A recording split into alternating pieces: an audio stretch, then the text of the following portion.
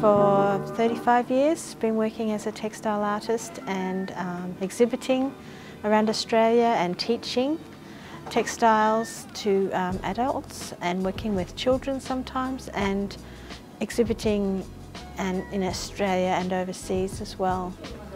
So I'm very passionate about textiles. 2007 I had an exhibition in Seoul, and it was organised by, curated by a lady called Sumi Kim, who is a Korean woman who lives in Australia, and she thought I should have an exhibition in Korea because I loved the culture, and so we did that. Then I had an exhibition the following year, and then so for 5 years I had exhibiting and being involved in teaching over there.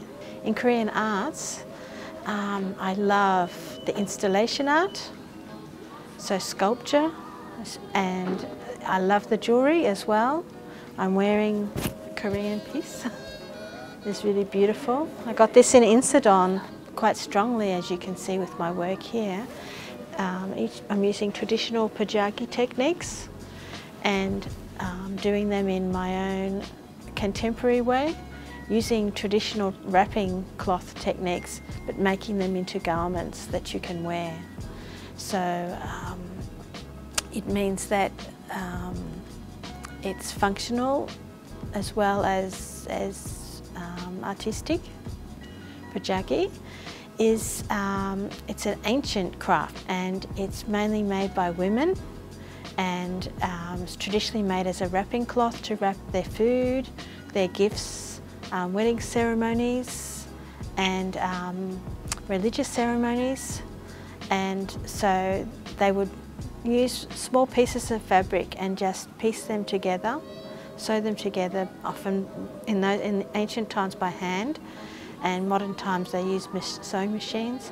So nothing's wasted, so recycling clothing, and it's making them embroidering as well, making them really, really beautiful, and so that they're functional and beautiful, which is what I try to do with my clothing, is functional and beautiful.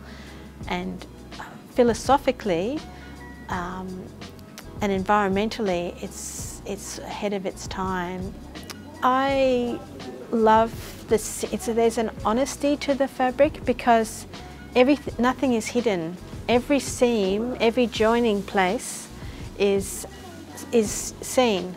So they create junctions, and it's overlapping of colours. You can see how the colours overlap and how they change where you join them.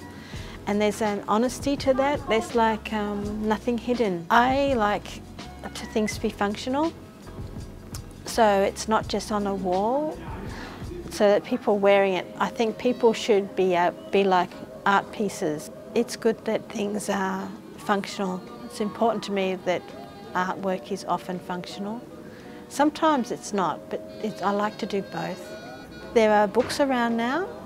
There's Bojagi and Beyond by Chung-Hee Lee. That's easily accessible on Amazon and book depositories, so it's easy to get. So I think if you Google it on social media, there's and Pinterest and those sort of things, you can find it now. It's more because there's lots of contemporary artists using it. So and it's all different it's not looking at the same type of work at all. It's very varied. I think that people should make a point to come in and look at the lovely gallery at the Cultural Centre. It's really quite interesting. It's a beautiful space, and I just think everyone should come and have a look.